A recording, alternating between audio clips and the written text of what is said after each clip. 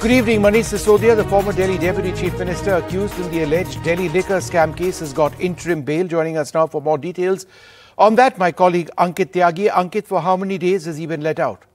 Well, Manish Sisodia had asked this bail for 5 days. He has been granted this bail for 3 days between 13th and 15th of February. This is to attend wedding of his niece, which is in Uttar Pradesh, Lucknow. But interestingly, Manish Sisodia, who now on 26th of Feb will complete 1 year in detention. He was last year on 26th of Feb was picked up by the Enforcement Directorate after rigorous questioning of 8 hours. Remember, this was in connection with the alleged Delhi liquor policy scam, which the CBI and the Enforcement Directorate both are investigating. He was first picked up by the ED. Then, of course, the CBI also took him in custody. Since then, he has been in the judicial custody at the Tihar prison in the national capital. It's almost been 1 year.